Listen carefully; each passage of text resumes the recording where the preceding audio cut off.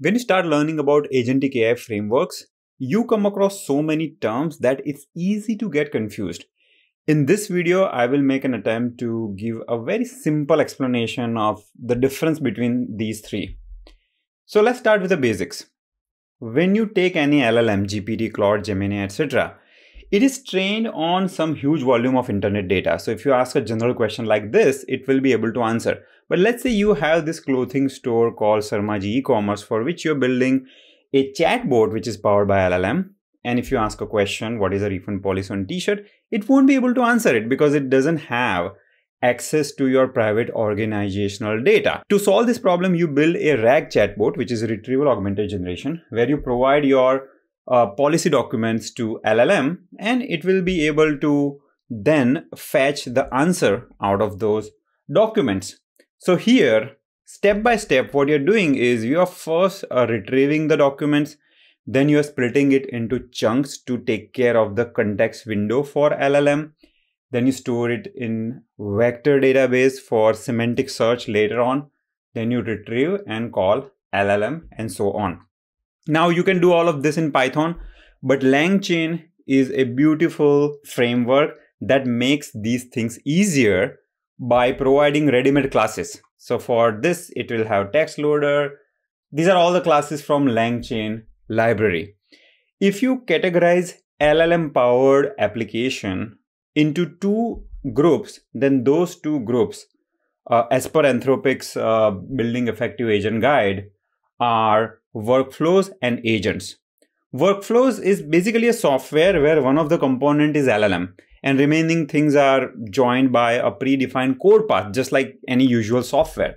So let's say you might be loading data from somewhere, then you're doing some pre-processing, and then you use LLM, let's say, to extract information out of that text or to do something else, okay?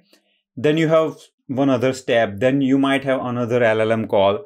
So this is like a usual software.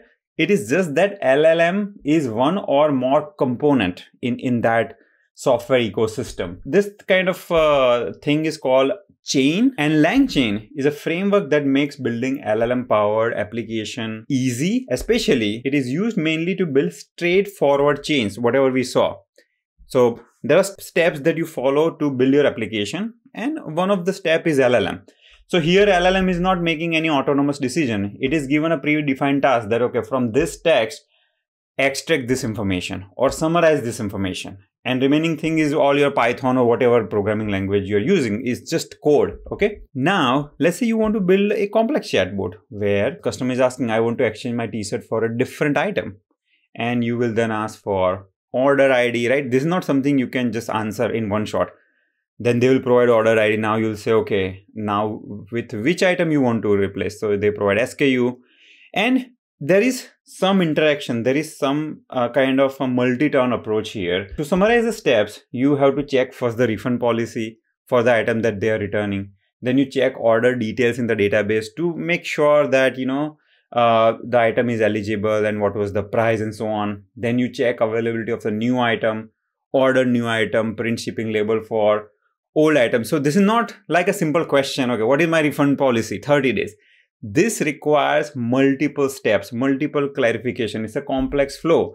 And in each of the flow, for refund policy, you might have to access your policy documents.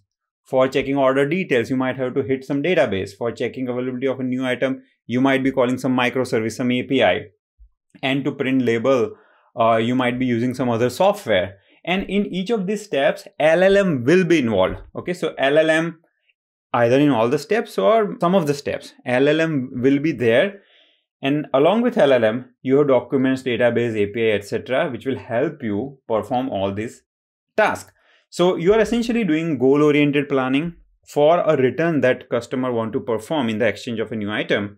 You first figure out all these 4 steps. Then you do multi-step reasoning, multi-step planning. You perform these steps one by one. Now, let's say some of the steps might fail. Okay, so check the availability of new item. Let's say it fails.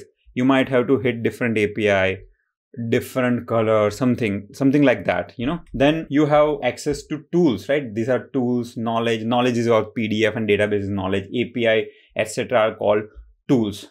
All right. So this is an agentic chatbot. Agentic chatbot works on a complex task. It will divide it into multiple subtasks. Then it will perform them one by one. Let's say second step fails, it will retry it. Okay, so there is a component of retry, feedback, etc. Just like how as humans we do the work. Let's say you are doing coding. You run the code, you find an error, then you fix the error. You again run the code. Then you find, let's say, another issue. Then you fix that. So it's iterative approach. Agentic chatbot has some kind of autonomy, and it will do this kind of multi-step iterative approach to accomplish a goal. Now, one of the popular design for building agentic application is graph-based stateful workflow. What I mean by that is, let's say you start somewhere and you are making an LLM call, okay? And then LLM will decide what to do as a next step. So let's say there is some conditional logic and LLM might decide to perform step A or step B, or it might decide to make another call to a different LLM. The same way, when you're here, this LLM can also autonomously, there will be some kind of prompt that will be given, but the actual decision is made by this LLM in autonomous way.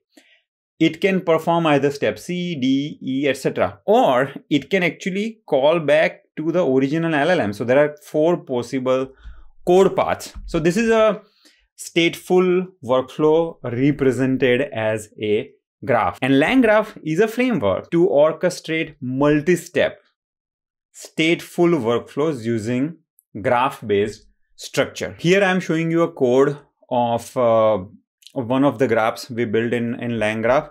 So you import all these libraries, okay? And then you have this tool. So tool is a dummy Python tool. It just gets the latest price of any stock, Microsoft, Apple, etc. And then you design the graph like this. So if I show you, the graph is nothing but you start, then there is a chatbot, and as a tool, you have that function, the get stock price function. Okay. So when you perform all these steps, eventually when you say I want to buy 20 Amazon stocks, it will be able to call that function, get the price, and then it's performing those steps to kind of call the tool multiple times and then give you a total amount for your entire stock transaction.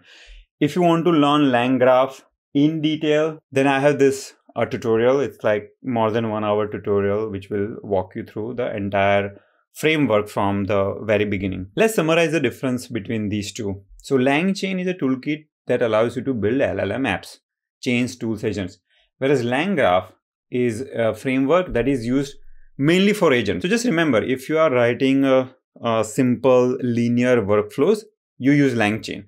But if you want to build complex agents, use LangGraph. Style for LangChain is linear and reactive. Reactive means like you give some task, it will return the response, okay, input, output. Whereas LangGraph has a graph base, it supports loops, retries, it will retry to fix the error and kind of get the thing done. It also has a memory. Base use case for LangChain is simple chatbot, RAG, etc. LangGraph is, as I said, multi-step workflows, complex agents. And LangChain is partially stateful, where LangGraph has a state in that graph. So if you refer to my LangGraph tutorial, you will get better understanding, just in case if you don't know about graphs and states. And here are the example use cases. Now, what is LangSmith? Well, LangSmith is a debugging and observability platform, folks. So if you look at the architecture, see, this is an entire ecosystem where you have LangChain and LangGraph. They both are open source, okay? Then you have LangSmith, which is doing the work of debugging, playground, prompt management, monitoring, So let's say if you deploy the agentic AI system in the production, you want to monitor whether it's performing well. You want to monitor your token cost, okay? It's not like you're spending millions of dollars in your token cost. So all of those failures, evaluation, all of those things are done through LangSmith. So here is the LangSmith UI where there is this demo app. And really here you can see all the individual calls, right? You call vector database, then you called ChatGPT. Okay, what was the input? What was the output?